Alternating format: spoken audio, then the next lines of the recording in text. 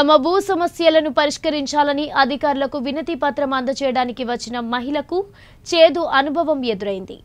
మహిళ అని చూడకుండా ఆమెను స్థానిక తహసీల్దార్ అసభ్యకర పదజాలంతో అవమానించిందని మహిళ ఆవేదన వ్యక్తం చేసింది. తమ సమస్యను పరిష్కరించాలంటూ వచ్చిన మహిళ పట్ల ఇలా అసభ్య పదజాలంతో మాట్లాడడం ఎంతవరకు సబబు అని వైఎస్ఆర్సీపీ నాయకులు మాకిరెడ్డి అప్పారావు బుల్లిదొర ప్రశ్నించారు. శివపురం ప్రాంతానికి చెందిన భారతి అనే మహిళ తనకు ఉన్న అత్యంత విలువైన 33 సెంట్ల భూమిని సర్వే చేయించి ఆన్లైన్ చేయించాలని తహసీల్దార్ను 3 రోజుల క్రితం ఆ మహిళ కోరింది. తహసీల్దార్ ఆ ఫిర్యాదు తీసుకోవడానికి నిరాకరించి ఆమెను 2 రోజులుగా కార్యాలయం ముందే బైఠాయించే విధంగా చేశాడని మహిళ ఆరోపిస్తుంది. నా పేరు భారతి. నేను 3 రోజుల నుంచి ఎంఆర్ ఆఫీస్ చుట్టూ తిరుగుతున్నాను.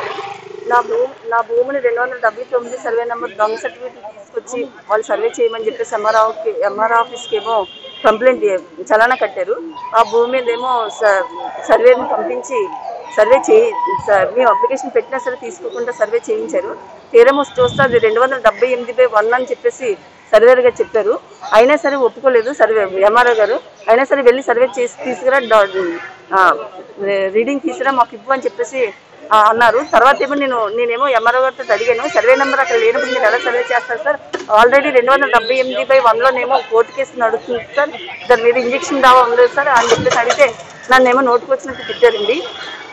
తిట్టి నేను ఇచ్చిన అప్లికేషన్ కూడా నేలకేసి కొట్టాడండి. ఆయన టేబుల్ మీద కొట్టేసి నన్ను చాలా మాటలు మాట్లాడాడండి.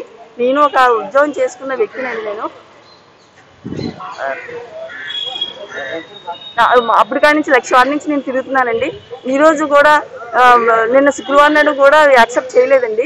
ఈ రోజేమో కోర్టు కాగితాలు మొత్తాన్ని తీసుకొచ్చి వైసీపీ నాయకుల్ని, లాయర్ బుల్లిదొర గారిని అందరినీ తీసుకొచ్చి నేను అప్లికేషన్ ఇస్తేనేమో దానికి కూడా ఆర్గ్యుమెంట్ చేశారండి. ఆర్గ్యుమెంట్ చేస్తే లాయర్ గారేమో అంత వివరంగా చెప్పారండి. అంత వివరంగా చెప్పిన తర్వాత ఆయన యాక్సెప్ట్ చేశారండి. దయచేసి నాకు న్యాయం చేయాలని కోరుకుంటున్నానండి. నా భూమి మీదకి కానీ నా సర్వే నెంబర్ల మీద కానీ 278/1, 278/2, 277, 279 సర్వే నెంబర్లో ఉన్న భూమి మీదకి ఎటువంటి చట్టరీత్యా చర్యలు కానీ సర్వేలు కానీ ఆస్తి ఎవరికైనా ఇవ్వడం కానీ ఏది చేయకుండా ఉండాలని నేను ఆర్డీఓ గారిని ఎంఆర్ఓ గారిని కూడా అడుగుతున్నానండి. నేను ఆర్డీఓ గారికి ఏమో నేను అప్లికేషన్ ఇచ్చానండి.